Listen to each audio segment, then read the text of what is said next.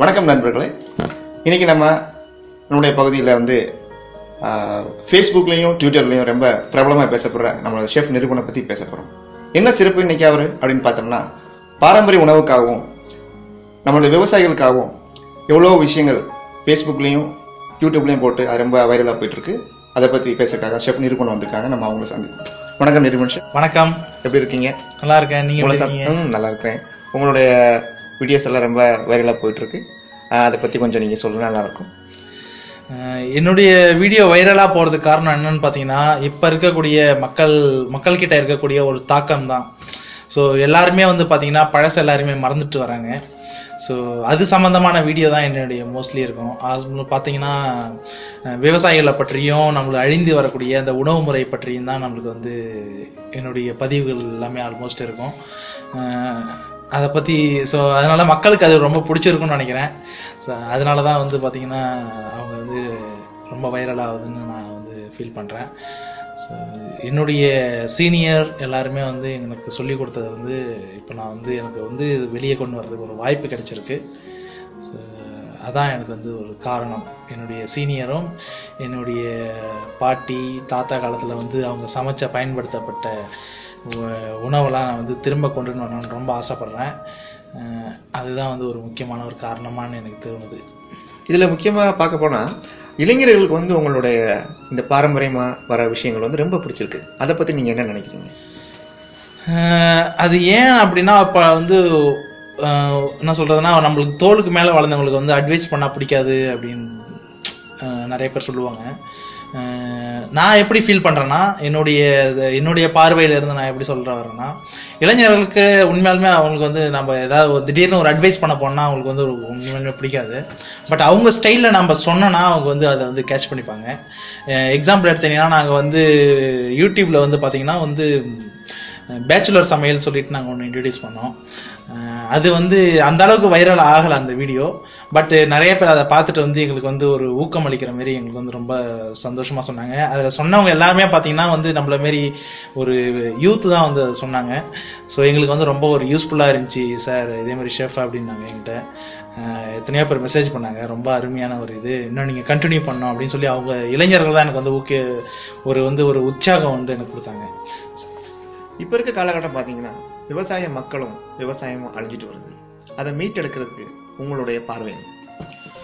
என்னுடைய பார்வைன்னு பார்த்தீங்கன்னா, கண்டிப்பாக விவசாய மக்களும் வந்து இப்போ அழிஞ்சிட்டு வராங்க. அது வந்து நம்ம கண்கூடாக பார்க்குறோம். நிறைய விஷயத்தில் கவர்மெண்ட்டும் அந்தளவுக்கு சப்போர்ட் பண்ண மாட்டுது. இதில் வந்து மெயினாக நீங்கள் வந்து பார்த்தீங்கன்னா யார் இதுக்கெல்லாம் காரணம்னு பார்த்தீங்கன்னா மக்கள் தான் காரணம். இதுக்கு போயிட்டு நம்ம எல்லாரையும் குறை சொல்ல முடியாது. மக்கள் தான் முழுக்க காரணம். எக்ஸாம்பிள் இப்போ பார்த்துட்டிங்கன்னா, ஒரு டிவி விளம்பரத்தில் ஒரு குழம்பு மிளகாய்த்தூள் வந்து ஒரு விளம்பரம் வருது. அது வந்து ஒரு பிரபலமான நடிகை வந்து அதில் வந்து நடிக்கிறாங்க. அதை பார்த்துட்டு வந்து நிறைய பேர் போயிட்டு அந்த குழம்பு மிளகாய்த்தூளை வாங்குறாங்க. அதை வாங்கி பயன்படுத்தும் போது எல்லாருமே நிறைய பேர் வந்து அதில் போய் விழுந்துடுறாங்க. ஸோ ஒரு குழம்பு மிளகாய்த்தூள் அரைக்கிறதுக்கு வந்து மினிமம் பார்த்தீங்கன்னா ஒரு 5 நிமிஷத்துலேருந்து 10 நிமிஷம் தான் ஆகும். ஒரு கொஞ்சோண்டு கொத்தமல்லி, கொஞ்சம் காஞ்ச மிளகா, கொஞ்சம் கடுகு, கொஞ்சம் அரிசி, கொஞ்சோண்டு பெருங்காயம், கொஞ்சம் மஞ்சள்லாம் வச்சு லைட்டாக வறுத்துட்டு அரைக்கிறதுக்கு மிக்சியில் அரைச்சி ஊற்றுறதுக்கு வந்து 5 நிமிஷம் கூட ஆகாது. இதை எதுக்கு போய் மக்கள் வந்து போய் வாங்குறாங்கன்றது எனக்கு தெரியல. அதாவது ஓல்ட் இஸ் கோல்டுன்னு சொல்லுவாங்க. ஓல்ட் இஸ் கோல்டுன்னு சொல்லுவாங்க. அது வந்து ரொம்ப முக்கியமான வார்த்தை என்னை பொறுத்த வரைக்கும். பழசை நம்ம எப்பயுமே மறந்துடக்கூடாது. நம்மளுடைய தாத்தா பாட்டிகள் எல்லாரையும் வந்து நம்ம வந்து வீட்டில் வந்து அதிகமாக இப்போ வந்து சேர்த்துக்கிறது கிடையாது. எல்லாரையும் வந்து பார்த்திங்கன்னா அனாதை ஆசிரமத்துக்கு வந்து சேர்த்து விட்டுறாங்க, முதியோர் இல்லத்துக்கு அங்கே இங்கேன்னு சேர்த்து விட்டுறாங்க. அவங்களாம் நம்ம கூட இருந்தாங்கன்னா கண்டிப்பாக வந்து இதுக்கெல்லாம் அலோவ் பண்ண மாட்டாங்க. இதேமாரி விஷயம் நீங்கள் பண்ணுறதுக்கு அவங்களாம் அந்த காலத்தில் வந்து எங்கள் தாத்தா எங்கள் பாட்டி எல்லாருமே வந்து பார்த்திங்கன்னா எல்லாருமே அம்மியில் வறுத்து போட்டு அம்மியில் தான் அரைச்சி வந்து குழம்பு எல்லாமே வச்சுருந்தாங்க. நான் வந்து கண்கூட பார்ப்பேன். அவங்க வந்து ஒரு பீனட் சட்னியாக இருக்கட்டும், ஒரு சாம்பார் தூளாக இருக்கட்டும், ஒரு எல்லா சட்னியுமே வந்து அம்மியில் தான் அரைப்பாங்க. இதனால் என்ன ஆகுதுன்னா, ஒரு சிறு தொழில் வந்து ரொம்ப பாதிக்கப்படுது. நாம் வந்து ஒரு ரெடிமேட் மசாலா வந்து வாங்கி போட்டு பண்ணுறதுனால நம்மளுடைய ஹெல்த்தும் ரொம்ப பாதிக்கப்படுது. சிறு தொழில் எப்படி பாதிக்கப்படுதுன்னா, நாம் வந்து அப்போல்லாம் வாரம் எல்லா ஊர்லேயும் வந்து சந்தை நடக்கும். இப்போ அப்படி சந்தைன்ற வார்த்தையே யாருக்கும் தெரியாது. அதிக பேருக்கு இப்போ இருக்கிற குழந்தைங்கிட்ட போய் சந்தைனா என்னடா தம்பி அப்படின்னு கேட்டிங்கன்னா அவங்களுக்கு வந்து தெரியாது. அப்படி இருக்கும்போது அப்போ வந்து ஃப்ரெஷ் ரொம்ப ஒரு தோட்டத்துலேருந்து பறித்து கொண்டு வரப்பட்ட ஒரு காய்கறிகள் தான் பயன்படுத்திட்டு இருந்தாங்க. ரொம்ப அழகாக சொன்னீங்க. பழைய விஷயங்களை நம்ம மறக்கிறனால தான் விவசாயிகளும் விவசாய மக்களும் அழிஞ்சிட்டு வராங்கன்னு சொன்னாங்க. ஆனால் உங்களுக்கு பிடிச்ச வீடியோன்னு ஒன்று இருக்குமே, அதை பற்றி எங்களுக்கு கொஞ்சம் ஷேர் பண்ணுங்க. அதாவது நீங்கள் வந்து நான் போட்ட வீடியோவில் எந்த வீடியோ பிடிச்ச வீடியோ?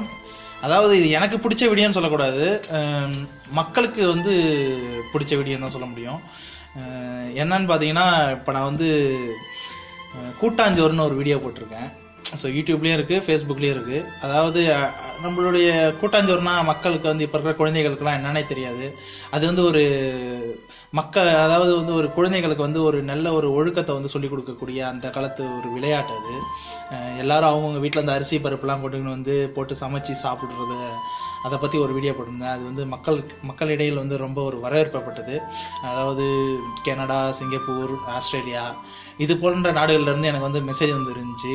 ஸோ கூட்டாஞ்சோறுன்ற அந்த ஒரு இதை வந்து அழிஞ்சு வர ஒரு இதை வந்து நான் வந்து ஞாபகப்படுத்தி மக்களுக்கு அந்த வீடியோ போட்டது வந்து எல்லாரும் மனதிலையும் ரொம்ப இடம் பிடிச்சிது. அதிக பேரால் வந்து ஷேர் செய்யப்பட்ட வீடியோ அந்த கூட்டாஞ்சோறுன்ற வீடியோ. இது போன்ற அழிஞ்சு வரக்கூடிய நம்ம உணவு முறைகளை வந்து அடுத்தடுத்து நான் கொண்டு வரணும்னு ரொம்ப ஆசைப்பட்றேன். மகிழ்ச்சி சார். இது மாதிரி வேற நீங்கள் புதுதாக ஏதாவது வீடியோஸ் வந்து இன்னும் நம்ம யூடியூப் வீடியோ வியூவர்ஸுக்கும் ஃபேஸ்புக் முகநூல் நண்பர்களுக்கும் நீங்கள் ஏதாவது புதுசாக பண்ண போகிறீங்களா? ஏன்னா எங்கள் அடுத்த வீடியோ நீங்கள் என்ன போடுவீங்கன்னு நாங்கள் கொஞ்சம் எதிர்பார்ப்பில் இருக்கோம். ஆமாம், எனக்கு வந்து நிறைய ஐடியா இருக்குது. அதாவது நம்ம வந்து அந்த காலத்தில் வந்து உணவே மருந்துன்னு சொல்லியிருந்தாங்க. ஸோ இதுக்கப்புறம் வரக்கூடிய நம்மளுடைய உணவு முறை எல்லாமே பார்த்தீங்கன்னா வந்து ரொம்ப அற்புதமான உணவு முறை. நம்மளுடைய உணவு முறை நான் வந்து எத்தனையோ நாட்டுடைய சமையல் சமைச்சிருக்கேன். Italian, Mexican, Chinese, American, British, அப்புறம் வந்து பார்த்தீங்கன்னா ஃப்ரெஞ்ச் ஃபுட்லாம் நிறையா எல்லா குசின் நான் வந்து ஆல்மோஸ்ட் ஓரளவுக்கு எனக்கு வந்து நாலேஜ் இருக்குது. அதில் எனக்கு ரொம்ப பிடிச்ச குசின்னு பார்த்தீங்கன்னா நம்ம சவுத் இந்தியன் நம்மளுடைய தமிழ் உணவு தான். ஏன் எனக்கு அது ரொம்ப பிடிக்குன்னு வச்சுன்னு பார்த்தீங்கன்னா, நம்மளுடைய உணவு முறையில் வந்து பார்த்தீங்கன்னா வந்து எதுலேயுமே வந்து எசன்ஸ் சேர்க்க மாட்டோம், கலர் சேர்க்க மாட்டோம். அதுக்கப்புறம் பார்த்தீங்கன்னா எசன்ஸ், கலரு அது இல்லாமல் வந்து பார்த்தீங்கன்னா எல்லாமே வந்து ஒரு நம்மளுடைய உணவு முறை வந்து ரொம்ப அழகாக இருக்கும். அதாவது பாரம்பரியமாக ஒரு உணவே மருந்து அப்படின்றது ஒரு மருத்துவ குணம் வாய்ந்த ஃபுட்டாக இருக்கும். எனக்கு அதனால வந்து நம்மளுடைய உணவு முறை ரொம்ப பிடிச்சிருந்துச்சி. அதாவது மருந்தே சாப்பிடாம வாழ்ந்தாங்க நம்மளுடைய முன்னோர்கள்.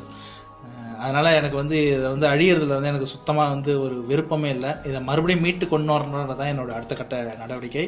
என்னுடைய வருங்கால அதாவது அடுத்து வரக்கூடிய வீடியோ எல்லாமே வந்து பார்த்திங்கன்னா இப்படி தான் இருக்கும். ஒரு நம்மளுடைய பாரம்பரியமான உணவு பற்றியும் நம்மளுடைய விவசாய மக்களுக்கு வந்து தோல் கொடுத்து தூக்கக்கூடிய அப்படி அது சம்மந்தமான வீடியோக்கள் தான் என்னுடைய வீடியோக்கள் அடுத்தெல்லாம் வரும். கண்டிப்பாக மக்கள் எல்லாருமே எனக்கு வந்து சப்போர்ட் பண்ணணும். என்னுடைய என்ன சொல்கிறது, நிறைய இப்போ ஆல்ரெடி ஃபாலோவர்ஸ் இருக்காங்க நிறைய பேஜில். ஸோ என்னுடைய கிச்சன் பேஜ் வந்து பார்த்திங்கன்னா நிரு கிச்சன். ஸோ ஃபேஸ்புக்லேயும் யூடியூப்லேயும் ரெண்டுமே ஒரே பேர் தான். அவ்வளோதான், வேற என்ன சொல்ல. அழிந்து வரும் நமது பாரம்பரிய உணவையும் அழிந்து வரும் நமது விவசாயத்தையும் மீட்டெடுக்கும் உங்களது பணியில் வெற்றி பெற வாழ்த்துகிறோம் திருப்பதி ஷெஃப். நன்றி, வணக்கம். நன்றி, தேங்க்யூ.